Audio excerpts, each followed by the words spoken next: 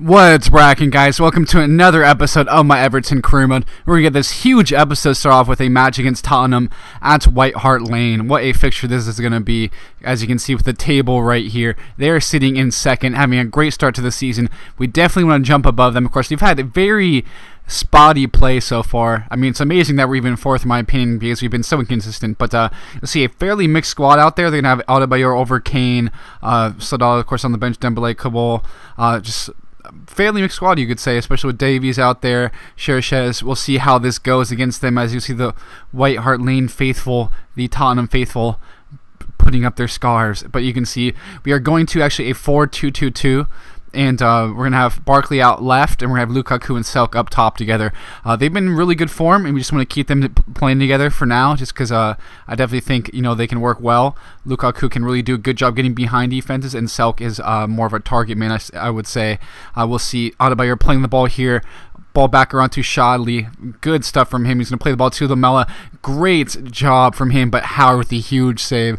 Probably could have even just gone a little bit more and finessed to the side netting, but we got away with that one. You can see Capoue back to Adebayor, and it's going to go wide. Adebayor missing a very good chance right there. Did a good job running along that defense to stay on side, but you'll see Coleman back out wide, back to Jajelka.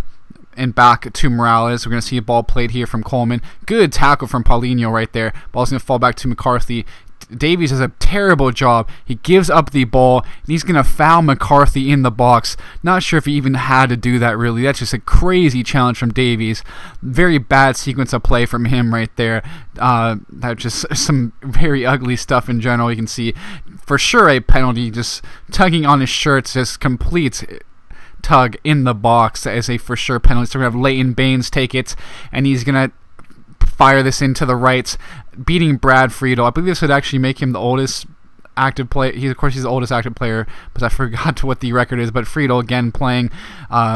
Interesting to see him because there's so many other keepers on their side, but pretty cool to see it regardless. But we'll see Barkley putting the ball in to Lukaku. Friedel with a huge reaction save right there. Did well, of course. Couldn't save that Leighton Baines penalty, but did a good job there. We'll see the ball falls back to Baines right here. Looks like this is definitely a penalty in my opinion, so I think we get away with one. That kind of makes up for the strange decision by Davies to bring us down. We'll take that. We'll see they're actually going to come back out on the break. Barkley takes too much time trying to hit and over top through Walker with a very good pass here to Eriksson, and just bad stuff from Joka losing the ball. Eriksson was just on his buttocks throughout that, and we'll see Eriksson taking a shot. Howard saves it, tips that wide.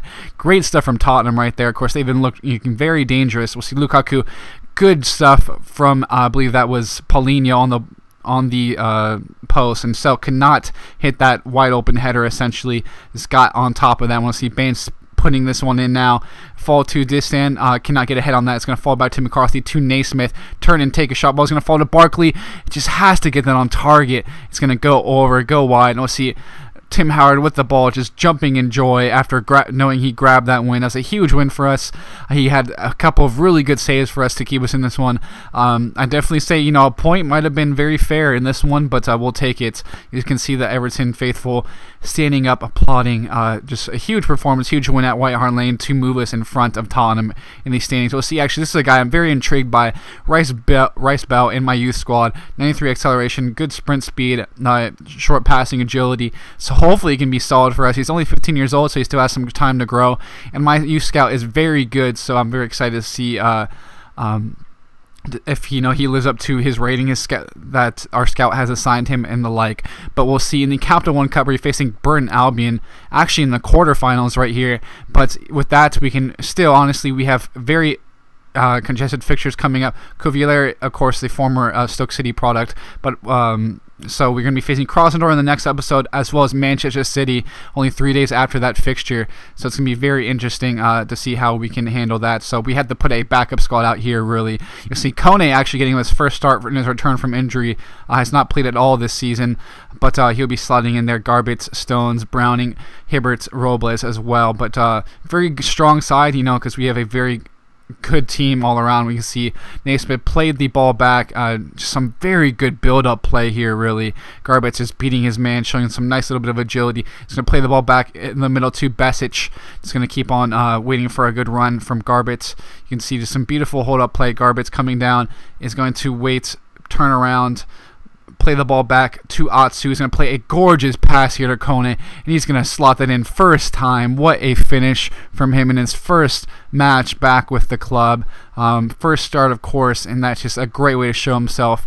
Of course, it isn't against Burton Albion, but still, it's a big goal from him regardless, and we definitely want him to continue growing into this form, because we definitely need more options at striker, more healthy options, especially because we definitely have had plenty of injuries. But we'll see here. Good stuff from Osman, and good job winning the ball back after a bad first touch initially. But message back out wide to Kone. He's going to play the ball back over top to Atsu.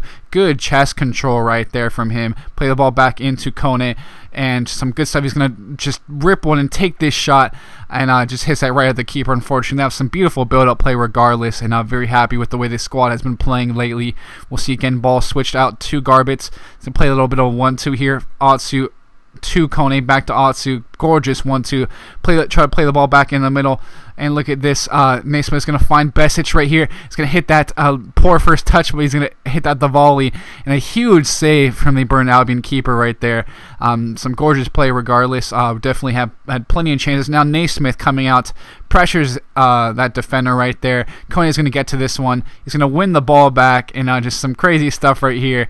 Some good touches to keep that in front of him. Beat his man. He's going to finish that for a brace in his return. Huge stuff from him. And he's actually going to be playing starting up top next to Lukaku in the next episode, so we'll see if he can fare well for us in that.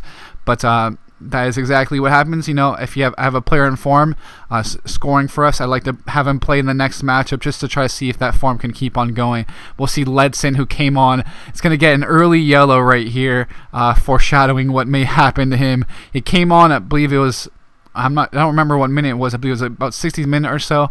And of course, just want to get him on, help him grow, because he's a young player.